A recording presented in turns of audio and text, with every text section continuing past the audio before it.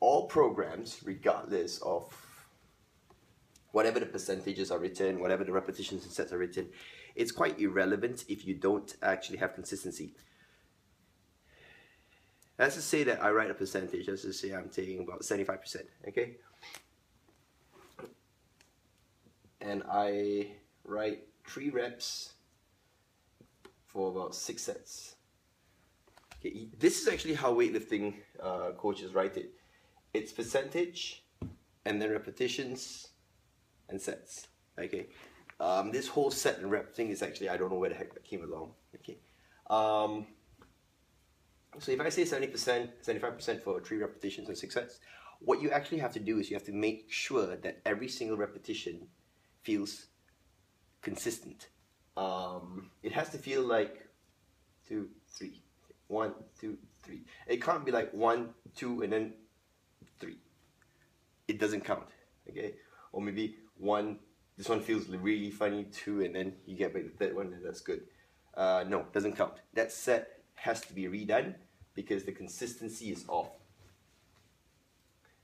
A lot of times when you see top level lifters, when they are able to catch, boom, drop, they have come to a level where they are so consistent that they can do all 3 repetitions within a span of maybe about 10 seconds, 15 seconds.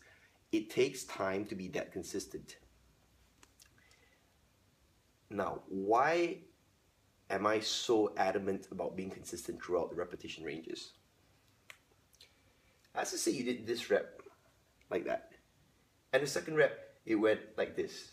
Okay, maybe it was a little bit off-centered, maybe you went off the heels a little bit. It makes you think, and your brain goes, oh shit, made a mistake. Okay, so instead of going for 1 repetition, 2, made a mistake, and then try going for 3 again, just reset the whole set, remove it, do it again. Okay. The moment you have to think before you lift, you are actually interfering with the thought process, with the learning process of the brain, of the patterning. You are actually recreating a certain neural pattern that basically you're doing something different. It's like saying, let's just say you do a back squat, right? All of a sudden you do a back squat and then you're at high bar, and all of a sudden you don't put it down to your shoulders and then do a low bar. You don't do that because then you're reprogramming the pattern. So why should you do that when you're doing a snatch or a clean or a pull? Very importantly, these movements are skill movements, extremely skilled movements. With squats, you can even make a mistake or 2. It's not such a big deal because you're just trying to get stronger. Albeit, it is best to always be consistent throughout all your patterns, all your movements. But with weightlifting movements, it's such a high skill movement that you want to be 100% consistent. Okay? So that's why you don't want to mess things up. You don't want to keep on going if you make a mistake, because the consistency, the patterning in the brain, it distorts that patterning. Okay. Second reason is because it's a highlighter. Okay. It shows the mistakes. Weights are highlighters. Sorry for the atrocious handwriting. I'm kind of like in a funny angle here. Look at weights more as a way to highlight the mistakes, and you get stronger by eliminating the mistakes and being more consistent. You don't get stronger by just adding weights. Weights on its own does not get you stronger. Okay, it means you can lift the weights, but doesn't mean you get stronger, because you're talking about consistency here. You're talking about being able to replicate this strength. You're not talking about being able to do it once on a good day and then all of a sudden on a bad day you lose 15% of your lifts. That's not training. That is just showing off. Okay. Remember, weights are a highlighter of the error. If the weights causes you to make mistakes on the 3rd rep, that means you make sure that the 3rd rep is good. So this set, eliminate, doesn't count. So out of the 6 sets, this set doesn't count. So you restart, you still have 6 sets. 1, 2, 3, perfect, good, this counts. 1, 2, 3, perfect, this counts. 1, 2, 3, mistake.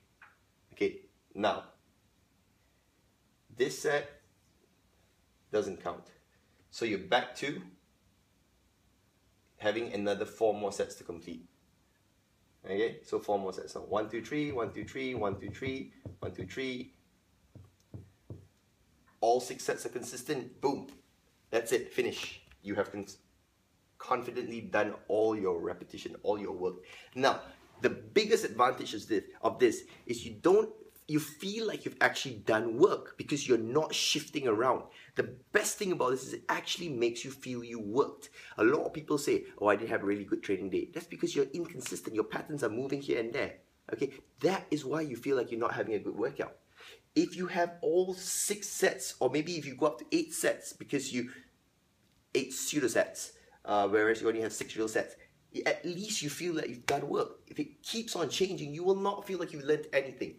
That is why consistency is so high in importance.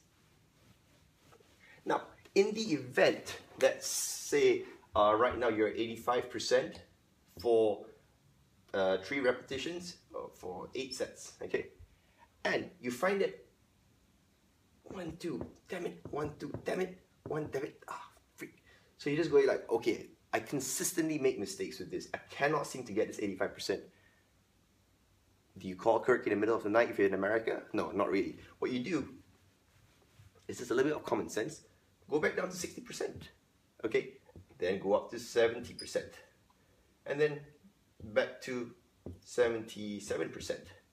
So you start to jump at odd numbers so that the brain doesn't really recognize that small percentages. You feel psychologically that 75%, 77%, that's roughly about the same. Okay, then you move up to maybe about 83%, and all of a sudden your brain might think that it's only 80%, and then you move up to 85%, and maybe your brain will think that it's 82%.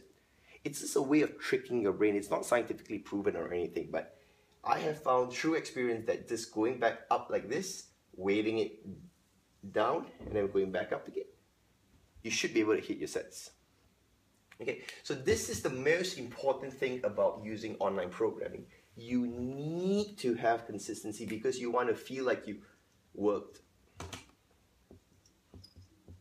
Okay, by changing the patterns, you won't feel like you've worked because you don't know if it's this pattern, this, you don't know which pattern you bloody well want to use. But if you've done all patterns like this, you know.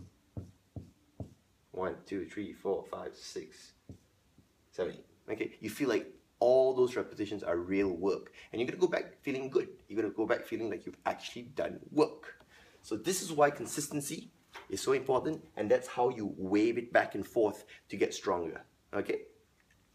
Have a nice day.